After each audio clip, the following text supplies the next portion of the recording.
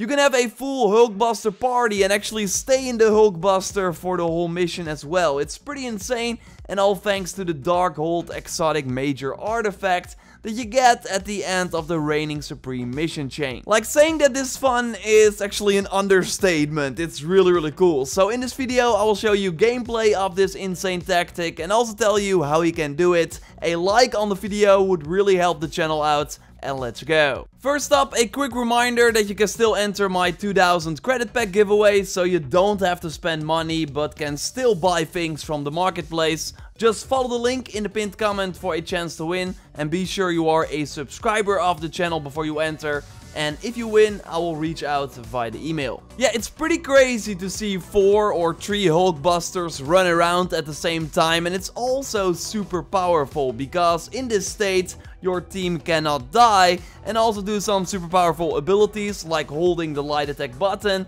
so you can easily stun enemies and then follow up with a takedown. And just 2 or more Hulkbusters against any enemy is insane. Like here we fight this Dreadbot that has nothing on us. Yeah, the game doesn't really know what to do with the multiple Hulkbuster thing as well sometimes. But overall, the enemy will constantly be pushed away, just unable to do anything until you trigger the takedown, and then it's just over.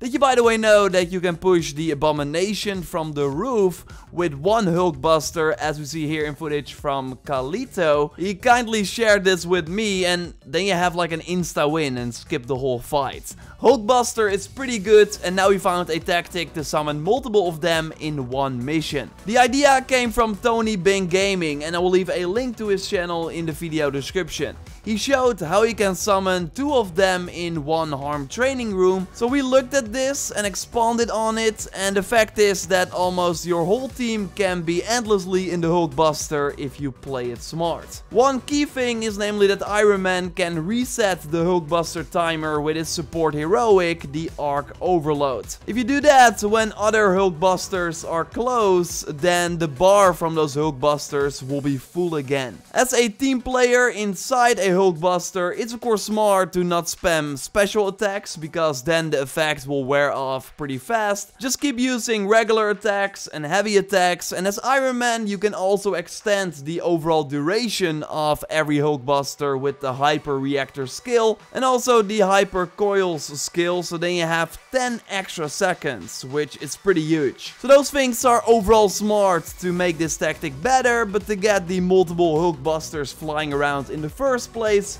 you want to get the Darkhold exotic major artifact that you again get at the end of the Reigning Supreme mission chain. You know, the longest mission chain in the game that lets you do a ton of stuff. It's overall pretty straightforward. And then for the final step, you are asked to do this elite heroic hive that has 14 floors. After beating that, you get the artifact in your inventory that, after upgrading it once, unlocks the second effect of the active ability that lets you, when you are over the 50% willpower, so health, drain willpower to critical levels, and then charge all heroics. So then you can put down the Hulkbuster for a teammate and then wait for that person to get in, because you cannot have 2 Hulkbuster activation points active at one time. So you really have to wait before one player is inside the Hulkbuster and moving around before you can summon one again. But yeah, of course, the ultimate is on cooldown, so you need to activate the artifact to refill the ultimate, and they can throw down another Hulkbuster.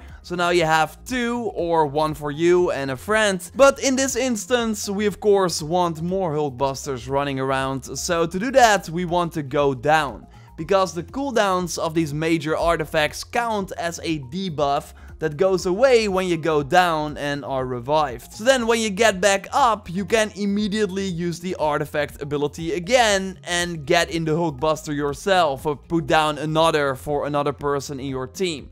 Don't forget to use the Arc Overload to refresh the time for everyone who is already in a Hulkbuster, and then enjoy a party of Hulkbusters. Again, I had a ton of fun recording this footage, like going through missions, and I'm sure we will do it way more often. There are a few more extra things to know though, namely that going into a Hulkbuster yourself will also reset the cooldown of a major artifact, So you can do that too instead of going down, because of course going down in most situations reduces the number of stars you get for a mission, and that impacts the reward that you get at the end. So overall, like, going with more than 2 Hulkbusters at the same time is more for fun and not really for that rank you have at the end of the mission. While 2 active Hulkbusters at one time and then 1 Iron Man trying to use the support heroic as much as possible to keep the effect going is something I totally see as a pretty pro tactic. Like, then those 2 players are indestructible and can cause a ton of havoc, interrupt enemies, etc, etc, and Iron Man can just reset the timer pretty easily. Not sure if this is what Crystal Dynamics had intended, so like maybe they want to tone it down a little bit, but on the other hand, this is an artifact that you get like really at the end of the game after the most challenging mission chain, so that it's powerful makes a ton of sense. You bet that we will be trying this tactic in the upcoming AIM Secret Lab, the raid type of activity that should launch any moment now, where teamwork is required, and if this is not teamwork, then I don't know what is. Like, fingers crossed that this tactic will then still be possible. Other things to keep in mind with this tactic is that there will be missions where you are forced out of the Hulkbuster, like during certain transitions. So during combat you can stay in this suit, but then, for example, when going to a next objective indoor and taking an elevator, you will have to get out. So then you have to like rebuild the multiple Hulkbusters again. Another thing that is also interesting is that you want to use as Iron Man all your heroics before using the artifact. Because if you upgrade this artifact for a second time, you unlock the level 3 perk. That is this damage explosion that will trigger with full health and when 1 or more heroic is ready to use. So you overall want to make sure that you are above the 50% health with Iron Man and also have all your heroics on cooldown before you use the artifact ability. Otherwise, other effects will trigger and you will not be able to get all your heroics back. It's actually a pretty complicated artifact if you like look at it for the first time. I want to do a video on it like really soon where I go way more in depth and also show you like multiple capabilities. For now though, I already wanted to share you this insane full Hulkbuster team tactic. And of course, if you found interesting things in the game, then totally reach out to my input@JorRaptor.com email address or let me know in the comments of this video. Subscribe for way more Marvel's Avengers content. Again, a video on exotics and those artifacts is coming up really soon, and I will also keep you up to date when there are new updates. A like on the video would really help the channel out, and if you want to level up fast in the game, then I got a guide for that up too. You can watch it by clicking on the screen. For now though, I will speak to you next time, and goodbye.